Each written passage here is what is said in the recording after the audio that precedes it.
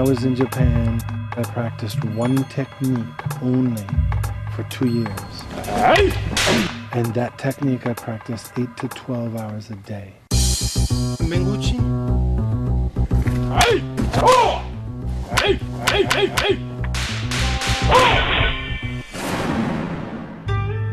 What we're going to do now is use Bokken and the wooden sword and to talk about some techniques that embody the styles that I've studied. I'm going to show one technique of decapitating him.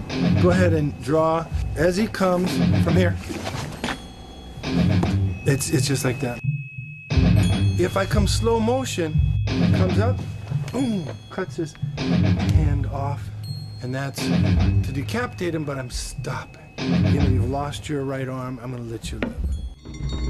Real speed. Again.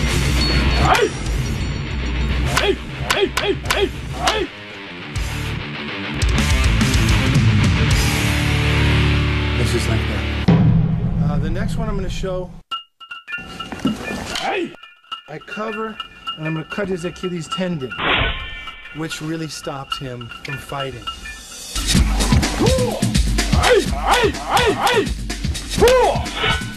That leg would buckle then. And he's finished now. Once again, I can cut his head off, or I can just say you get to live. Let's do a Menguchi now. And very slowly. It's very subtle. It just slides in. Straight into the throat. As he comes a cut, I come right in here. Goes right through his neck. There is no forgiveness on this one. No mercy.